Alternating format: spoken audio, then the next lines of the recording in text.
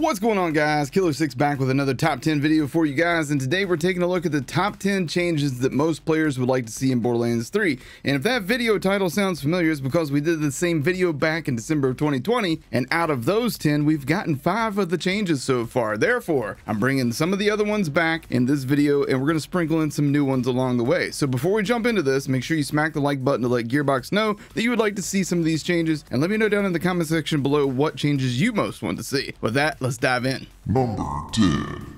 Getting us started off with a new addition to the list, Visual Pollution Slider. There has been so many times that I've just shot blindly into the chaos, and I know several people who have actually quit playing the game because the visual pollution actually hurt their eyes or caused them some eye strain. So just having a visual effects opacity slider would be amazing. Something where you can set the effects to like 50% of the normal eye burning self would be amazing. Visual effects in the game are mind-blowingly epic, and they're beautiful to look at sometimes, but they can often make the game more difficult than it needs to be. Otherwise, I guess I'll continue to aim at red dots on my minimap and hope for the best, I suppose. Number 9.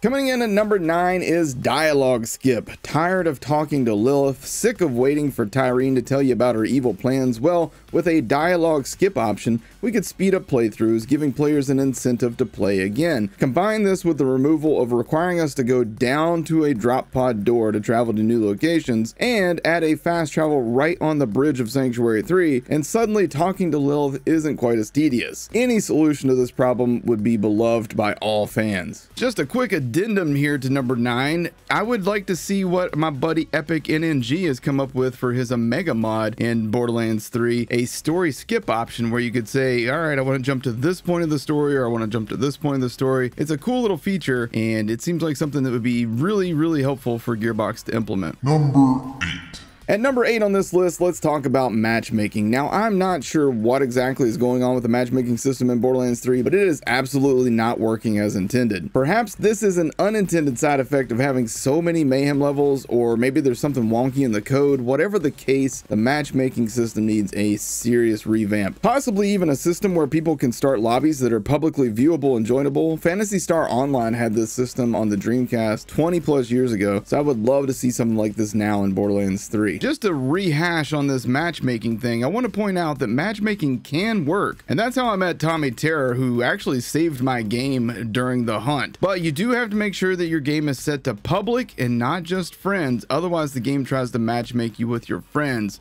so keep that in mind when you go into matchmaking. Number 7.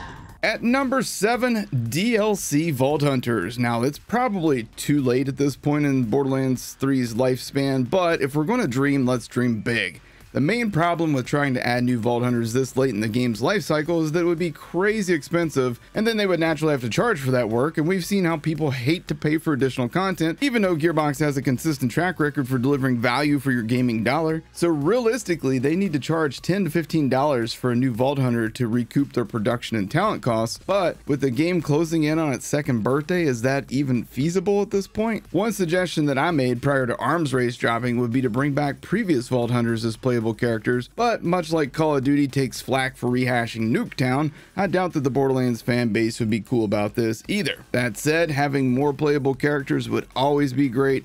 I just kind of wish that was something that was implemented from the start. Number 6.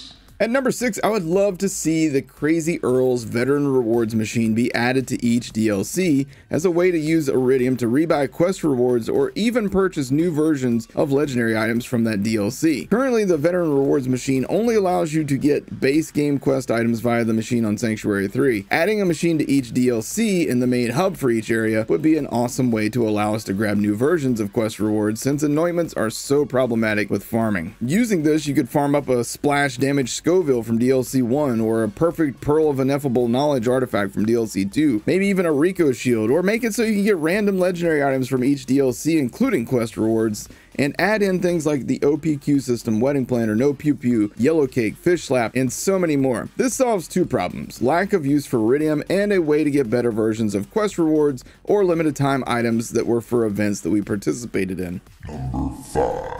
Coming in at number 5, let's talk about fixing the Guardian takedown. For better or worse, this raid was a bit of a flop. It absolutely has its merits, however. Both boss encounters are exceptionally fun in my opinion, but the whole raid is mired by the crystal phases, the wonky platforming, enemies being able to bump you off the map with a gentle nudge because of low gravity, which also makes trying to revive teammates just abysmal, and the loot. God, the loot. There's nothing worse in the Guardian Takedown, in my opinion. I can suffer through the crystal phases, the platforming, all that, but when you kill these invincible bosses and they drop you a Malik's Bane, Polybius, and a bunch of other junk, and not a single raid-specific legendary, well, that's a problem. Gearbox did an awesome job on the Maliwan Takedown loot. Both Wotan and the Valkyries drop a ton of loot, including guaranteed raid-specific loot. This has to happen for Guardian Takedown, and please, please give us checkpoints after both crystal phases and or right before each boss. That way, if we do get bumped off a platform, we start right before the boss again, because there's nothing more disheartening than getting to an Anthema and then having some weird wonky mechanic fail, and then you fall off the map, and then you have to go all the way back to do crystals again. No, at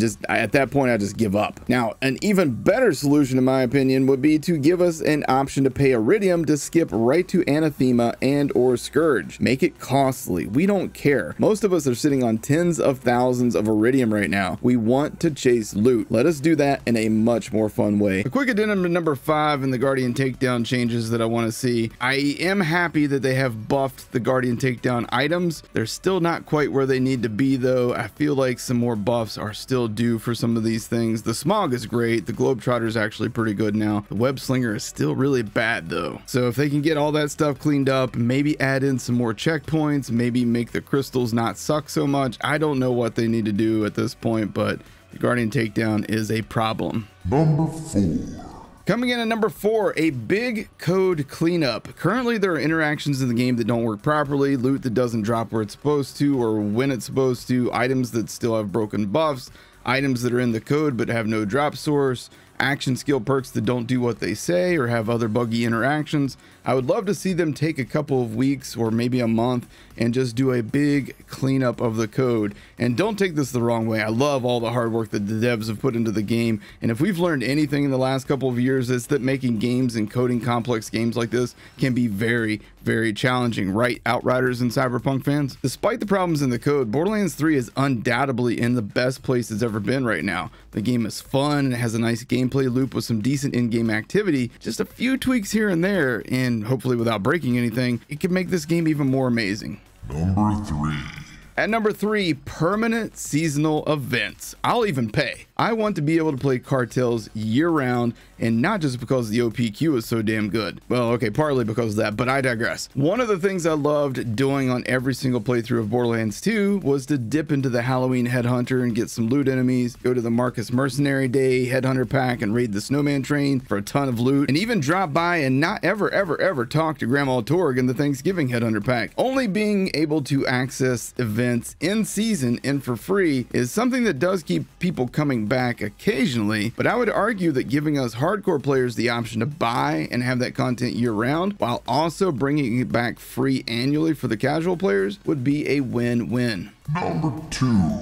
Coming in at number 2, Pearlescence. Pearlescence returning to Borderlands 2 would be huge with this game because right now there's no real chase for extremely rare loot like there was in Borderlands 2. In that game we had Pearlescence, and then we had pearls that were locked behind higher OP levels with only like a 1% chance to drop on lower OP levels. We also had things like the Twister that you could only get from Ak, the Chopper, which was only droppable from Dexidius, the Cobra, and so many other ones that were really hard to get. 94 Sham, anybody? In Borderlands 3, the hardest thing to get is the anointment roll that you want on the item that you're currently farming. Give us something to chase is basically what I'm saying here. Naturally, with Pearlescence, that leads me to Number 1. raid bosses. In Borderlands 3, we have Wotan, the Valkyries, Aista, the allegedly invincible, Anathema, and Scourge. There's also challenging bosses like the Psycho Reaver, Evil Lilith, Sponge Boss, but what I think Gearbox has done very well are the 2 takedowns. And while I enjoy the Maliwan takedown, the Guardian takedown obviously was not a big hit with the community at large, mostly due to lack of checkpoints and lack of quality loot, as I mentioned earlier in the video. What the Guardian takedown did very well, though, in my opinion, were the boss fights. Anathema Anathema was a fun fight to me. Having to move and avoid the exploding platforms to me felt like old school boss fights from back in the NES era of video games. And I know a lot of people will complain and say, but I hate those immune phases. And I'm with you, I hate immune phases too. But that's what was good about Anathema. The immune phase requires you to do something while you were waiting for the immune phase. So unlike Ista, it wasn't just stand there and hold the trigger. Same with Wotan and the Valkyries. Gearbox has proven that they can make some awesome boss fights. It's just a shame that with the Guardian takedown, it's mired by the tricky and unfun platforming, the annoying crystal charging phases with what feels like a never-ending supply of just bullet sponge mobs, and their only goal is to like make the crystals take longer to charge than it needs to, and just the lack of checkpoints and loot. But I think Gearbox hears our complaints on this takedown, and I think that they would use that knowledge to make better boss encounters. So while I wouldn't mind another takedown or two, I would also love a traditional raid boss or 10 sprinkled in there as well. Perhaps a Moxie's Underdome of Digistructed raid bosses of the past. The current Vault Hunters could test their mettle against Terramorphous, Vermivorous, Hyperius, the original Crawlmarax, the son of Crawlmarax, Pyro Pete. Hell, I'll even take the annoying Master G fight at this point. We just need some in-game content. Gearbox heard this feedback from the original video and added in Hemovorous, Vermivorous, and even the Seer, who is pretty much another raid boss. But I am greedy and I still want to throw out the Digistruct raid arena idea. Give us Torg as the commentator, give us Moxie innuendos leading into the fights, give us Pearl Essence as rewards, just give us more raid bosses. We love them. I just want more stuff to do. I hope you guys enjoyed this top 10 list of the most requested changes for Borderlands 3. If you did, then be sure to hit that like button, hit subscribe for more, and let me know down in the comments section below what you would most like to see added, changed, or fixed in the game. Thank you guys for watching. Take care.